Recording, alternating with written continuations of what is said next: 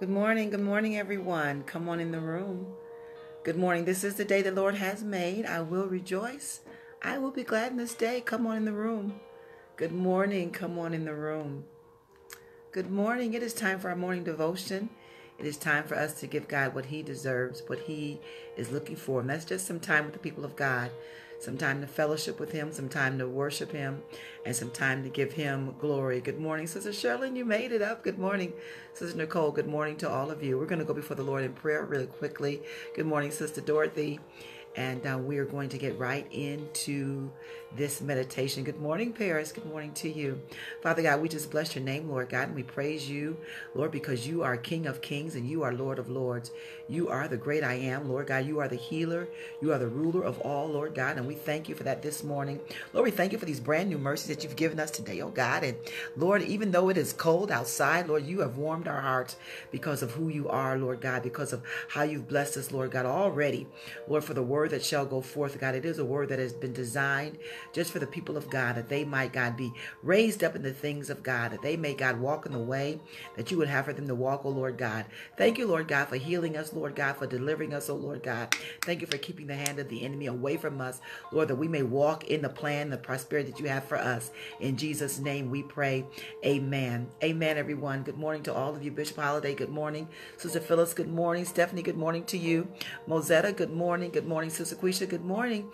Listen, I would love for all of you to just share this word, because there's somebody that needs this word. This morning we're talking about you better think. You better think. I closed our session, our series that we had on deliverance. I pray that that series was beneficial to you, beneficial to your families, to those that you shared that with. I pray that that was beneficial. So later on, we are going to do a series on spiritual warfare. Again, I talked about that yesterday, that there's a difference between warfare and deliverance. And so we're going to do that series here coming up really shortly. Good morning, Sister Rochelle. But today we're talking about You Better Think. Aretha Franklin, she wrote a song in 1968, and it was called Think. And in this song, if you look at the lyrics of the song, in this song, you know, Aretha had her roots in church. She had her roots in Christianity. But in this song, it was talking about freedom. It was talking about forgiveness. But it was talking about thinking. It was talking about thinking and being careful of what it is that you were doing. You better think is what it was saying. We don't really know who she was singing about, although many speculate that she was singing about her husband, who she divorced later on after that. But what she was saying was, you better think. And we take that even from the word of God in Proverbs chapter 4, verse number 26, where it says, ponder the path of thy feet, and let thy ways be established. Let all of thy ways be established. And what the word is simply saying is that you better think. You got to ponder the path of your feet. Let every way be established. And so as children of God, we don't let things simply just happen to us. We have to make sure that we are careful in thought, that we are thinking things through, that we're thinking them through sober-mindedly, that we're planning, that we're managing our lives based on what it is that God has put before us. Good morning, Rachel. So good to see you this morning. And there are goals, there are dreams, there are things that we want to achieve in life. And as we progress through them, the word is saying that we need to think.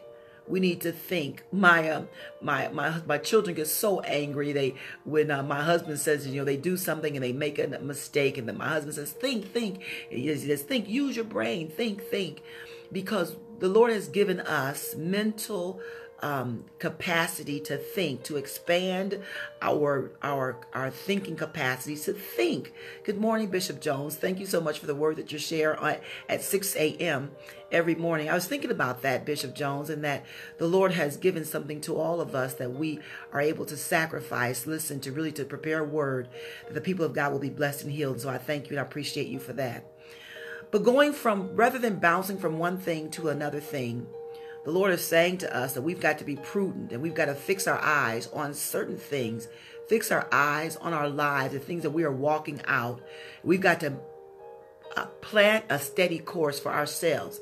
There's got to be a steady course. There's got to be some discipline in our lives where we are walking this walk out. We're not going from one thing to the next thing, but we are saying, this is the course that I'm going to take. This is the course, listen, the godly course that I'm going to take. Good morning, Sister Mary Deacon Ron.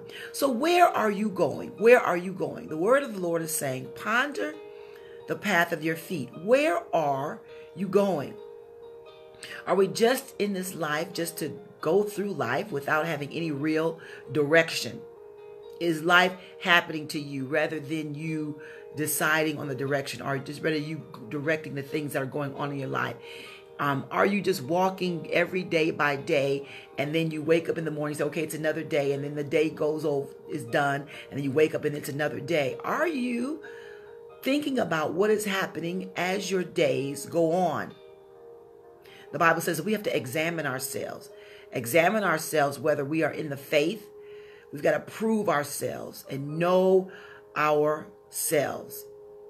We've got to know that Christ is in us. The Word of God says that in 2 Corinthians chapter 13, verse number 5. It says that we've got to consider our ways.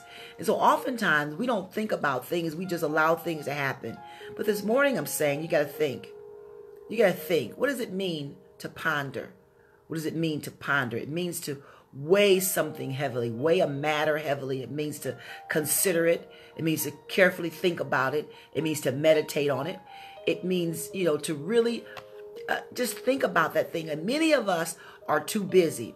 Many of us are too busy to really think about what it is that's going on in our lives. We're too busy to ponder a thing. We're too busy to think about what is happening in our lives. Some of us are too busy with whatever else we have going on that we can't really think about what God has put in our place or in our stead, that we think about. We've got to stop being so busy, people of God, that we can't look at what God wants us to look at. Some of us are too busy watching television. We're too busy on our phones or our mobile devices. Listen, we're too busy, and we've got to stop being so busy with entertainment, with movies, with TV, with electronics, with the internet, with Facebook. We got to stop being so busy. Instead, we got to have some quiet time to reflect, to think, to ponder about what God wants to do in our lives. Psalms 10:4, it says, the wicked, through the pride of his countenance, will not seek after God. God is not in all of his thoughts. But we are not like the wicked ones. It says the wicked ones, they don't know where they're going.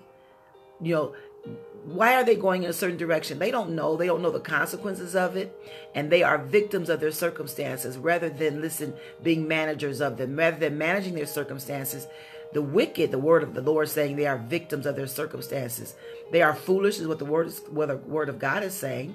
And there will be consequences for their foolishness. But God has given us all direction. And it's up to us to follow our direction. It's like our GPS. And I'm guilty of this all the time. We put an address in the GPS. That means we are asking for direction. We ask God for direction. We put our address in the GPS, and then we choose to go a different direction. I did that the other day. I put the address in. I chose to go a different direction because I saw a street that I knew. I went down the street and it was a dead end. I thought, why did I do that? And I would imagine if the GPS could talk, she would say, listen, I'm just going to let you go wherever you want to go. Stop asking me for direction if you're not going to follow the direction. And sometimes I believe that's what the Lord is saying to us. Stop asking for direction if you're not going to follow the instructions that I give you. But the word in Job is saying that God knows the way. He knows the way that we should take. The Lord knows the way. And then the word also goes on to say that when he has tried me, I shall come out as gold. So what are we saying? We're saying that when you follow the direction that the Lord has given to you, he says, when you've been tried, when you go through some obstacles, when you go through some situations, when you go through some temptations, when you go through some struggles, the Lord says, then you shall come out as gold. That was found in Job. We know he went through many different things. And we know in the end that Job received double. We have to follow, yes, the instructions that the Lord has given to us. And we as children of God, we got to walk our lives out being thoughtful. Thinking about it, pondering the path of our steps. We understand the Lord says that the steps of a good man are ordered by the Lord. But we gotta ponder our steps. What should we do? What should we say? What should we get involved in? We got to think about those things. Because the word also says that the man plans his way, but it is God that orders his steps. So I can plan a way to go, and then God can order my steps. But what are the plans that I should have? What should I get involved in? 1 Corinthians 10:23, it says, all things are lawful for me, but all things are not expedient for me. That's what Paul was saying. He says, all things are lawful for me, but I shouldn't get involved with everything. Oh, I can do it if I want to, but should I get involved in it? Is that something I need to get involved in? Also, scripture found in 1 Corinthians chapter 6, verse number 12, it says, all things, same, are lawful for me, but all things, listen, do not edify me. All things are lawful, but everything doesn't edify me. Everything doesn't bring me glory. Everything doesn't bring power to me. So I can do a thing. Sure, I can do it. Why? Because I'm grown, right? That's what we say. We grown, and you can do it. But the word of the Lord is saying is think about what it is that you're doing. Think about what you're getting involved in. Is what you're doing, is it edifying you? Is it bringing glory to God? Is it edifying the body of Christ? Yes, it's lawful. It's not going to send you to jail.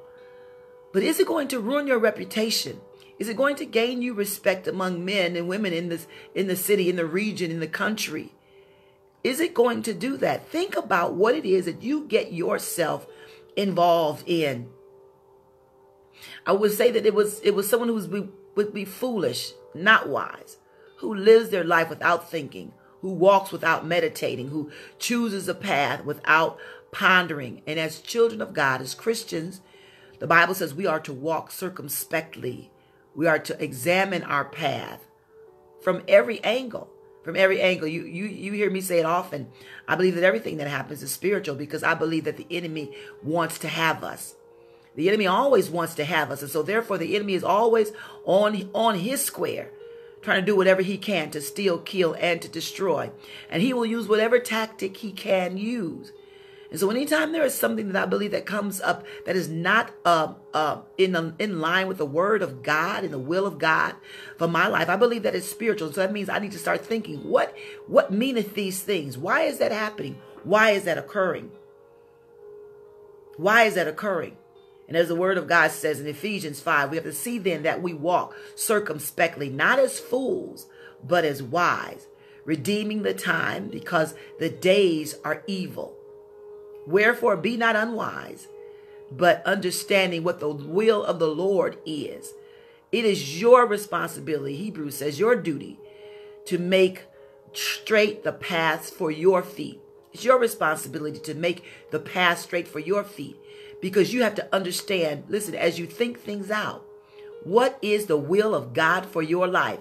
Yes, you can do it, but is that the will of God for your life? And that's another thing that brings us to what it is that keeps us from pondering the path of our feet for our lives, is pondering about somebody else's life. That keeps us from pondering the path of our feet because we're looking at someone else.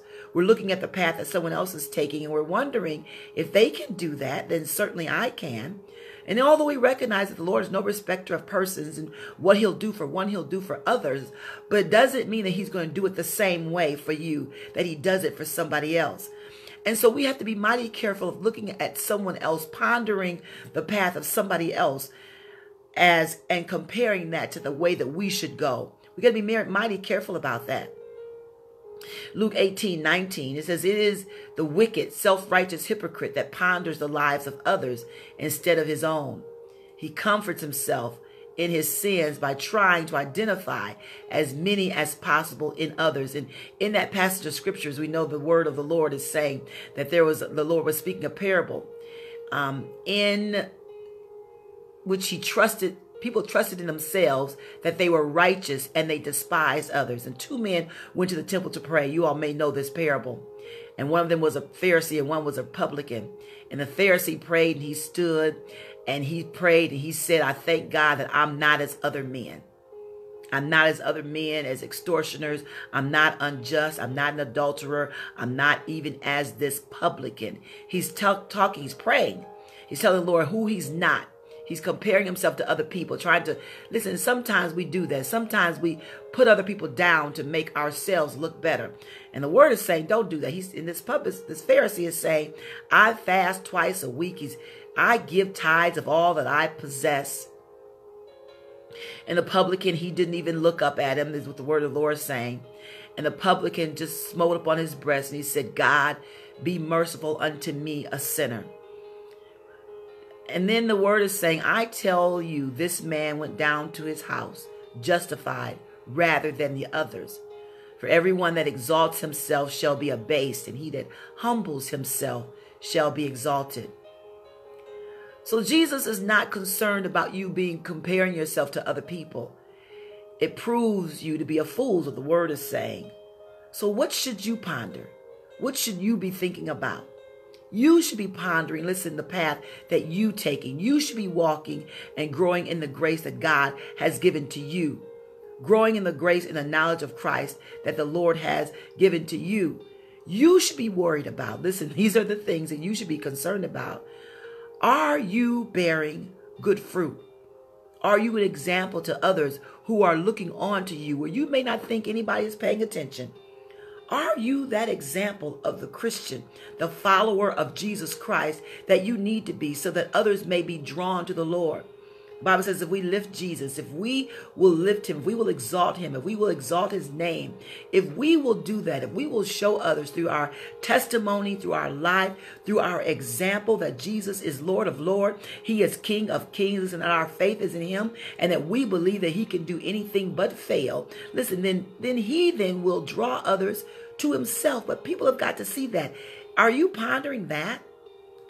That's what you should ponder. Are you forgiving? That's the walk you should walk. Are you forgiving others? We just went through a whole series, listen, on deliverance. Are you forgiving others? Are you loving others? Are you serving in the way that God would have for you to serve? Are you doing that? Is your marriage the way that it should be? Is your marriage an example to couples, to young couples, to those who are contemplating marriage? We know that marriage is an institution that is ordained by God. We know that when we are together, we can put 10,000 to flight. Is your marriage one that people can look at you, listen, not only on the outside, because sometimes we fake a good game on the outside, but I mean on the inside. Is your marriage such that people can look at you and say, that's an example of what I would like to follow, how I'd like to pattern myself after, not because of them, but because of the God that's in them, because of the godly example. What about the activities of your life? They're talking about pondering the path of your life. What about the activities of your life? I just said it. There are things that they're lawful for you to do, but do they edify you? Do they build you up? Do they lift you up? Yeah, I can go to the club all day. I can dance. I can do all that. But does that lift you up? Does that edify you? Are the activities in your life that you are participating in, does that create temptation for you? Does that invite those spirits back in that we were just delivered from? Do those activities lead you back into sin? We got to ponder. We got to think about that. Are the things that I'm participating in the night watches, do those lead to temptation in my life? Are we, thinking about the things of the kingdom? Are we being kingdom-minded? Kingdom-minded, what is that? Are we thinking about winning souls for the Lord Jesus Christ? Are we thinking about that? Are we pondering that? Are we pondering the path that when we leave this earth, that we are preparing ourselves for our heavenly home? Do we have a kingdom view from that standpoint?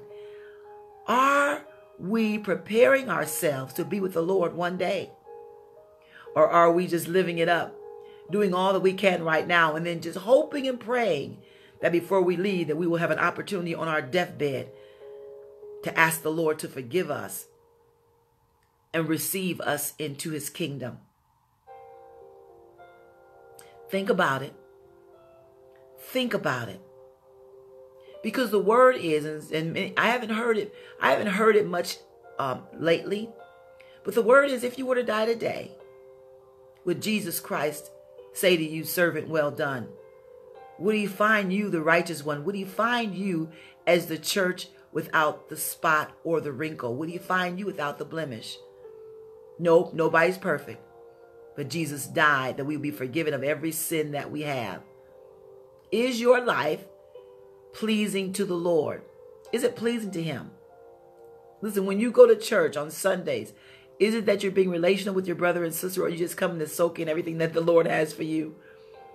Are you being faithful? Are you being consistent in the things of God? Are you being consistent in your walk with the Lord? That's what you should be pondering. We should be thinking about those things. Do you read? Do you meditate day and night on the word of God? That's what you should be pondering. That's what we're talking about. Ponder the path of your feet. That's what I should be worried about. Am I worried about houses and cars and land and money? Matthew 6:33, it says, "Well, seek ye first the kingdom of God and his righteousness." A kingdom view, that's right, Bishop. Looking past our right now. Seeking first the kingdom of God and his righteousness. And the Lord says, all that stuff you talking about, all that stuff we've been thinking about, all that stuff that we've been running over people about, all that things we've been stepping over people for, the Lord says, that's nothing. That's nothing to me.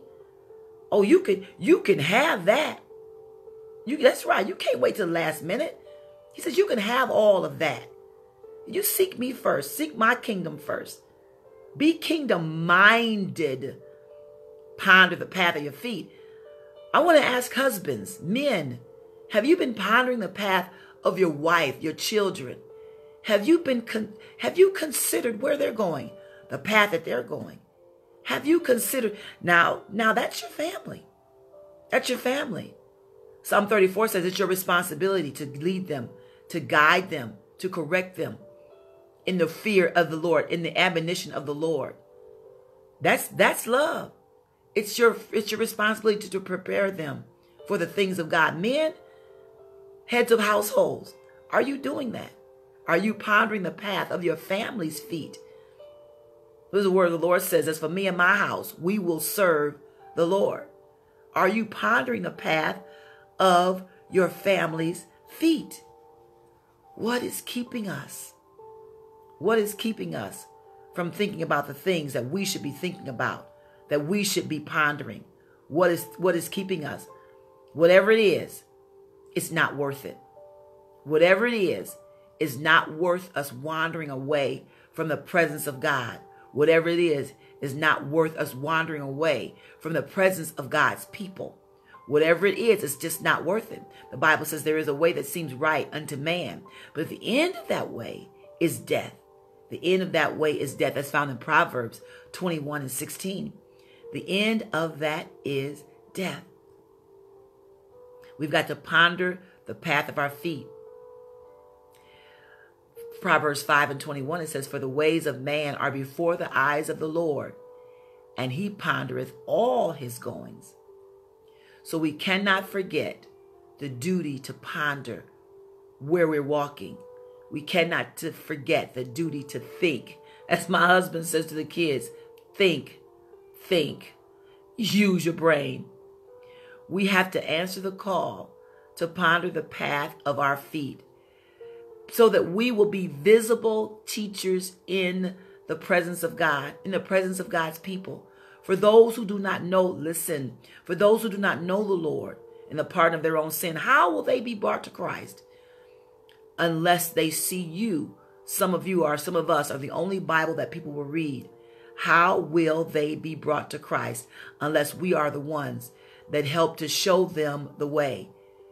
We have to show them the way. The Psalm says in 119:59 says, I thought on my ways and then turned my feet unto my testimonies. We have to think on our ways And then think about the things that the Lord has done for us. Think about what God has done for you. So even as you're thinking about the things that God would have for you to do, think about what God has already done for you.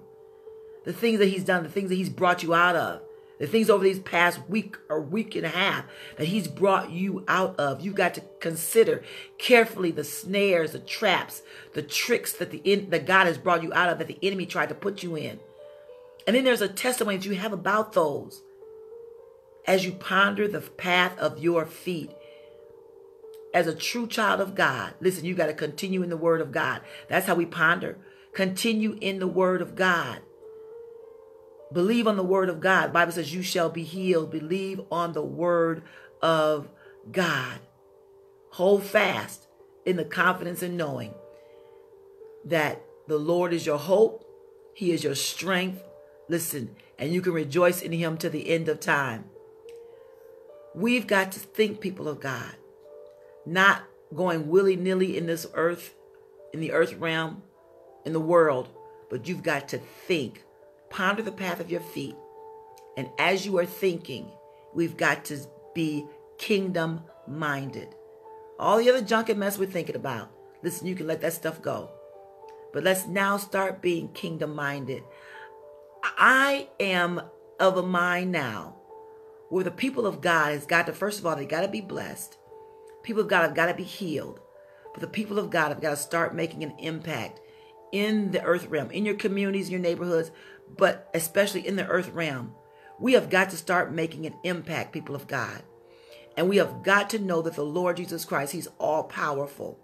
And no matter what the government might do, no matter what anybody else might do, God's kingdom is more powerful than any of that. And God's kingdom shatters the kingdom of the enemy in two. It breaks it into pieces. And until we as a people of God begin to walk in that kingdom mindset, until we begin to understand that we have all power, until we begin to understand that the Lord, listen, as we walk, the Lord walks with us. Until we begin to understand that we will all be powerless. But listen, we are not powerless. We are powerful. Because we are powerful, we have the victory in all things. Father God, we just bless your name, Lord God, for victory, Lord God. And as we think, Lord God, as we ponder the path of our ways, Lord God, as we ponder the path of our steps, oh God, we thank you, Lord God, that you are with us. Lord, help us, God. Help us, God, to be healed in our mind, God, in our spirit, oh Lord God. Help us to understand that, God, the sure rock is Jesus Christ. And when we lean, that we can fall on the rock, we can lean on the rock, we can wrap ourselves around the rock. But when we do that, Lord God, we will be established, God, in the truth of God, recognizing, Lord God, that you can do anything but fail. We thank you, Lord God, that as, God, you give us a mind, God, open our minds and our hearts and our spirit, Lord God, to think on those things that are you, God, like you, about you, Lord God. Help us, Lord God, to ponder the ways of our path.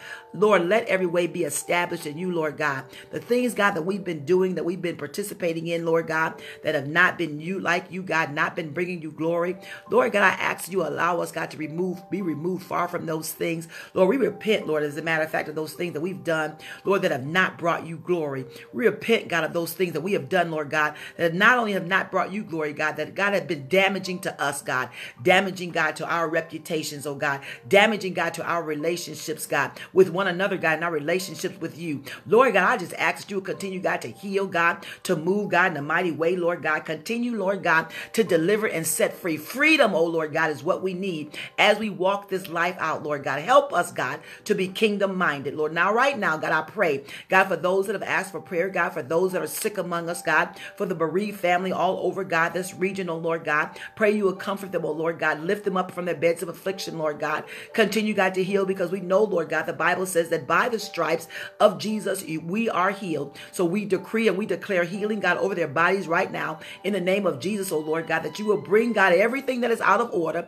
out of kilter, back into divine order according to your word, Lord God. And when they are healed, God, they shall know, God, that you, God, the miracle worker, God, the doctor, Lord God, you, God, have been the one that has healed them, Lord God. Not, God, the physicians, God, but you, Lord God, by your power and your might, Lord God, have healed them. So, Lord God, we just thank you for this word. I pray this word will be engrafted to the hearts of the people and the minds of the people, oh Lord God, that we might be changed. Changed, Lord God, into the image of you. Changed, oh Lord God, that we may look like you, that we may walk like you, that we, God, may talk like you. And Lord God, not having a form of godliness, but Lord God, having the power of God. Thank you, God, that we may be able to step on, tread over, trample the enemy. In Jesus' name we pray.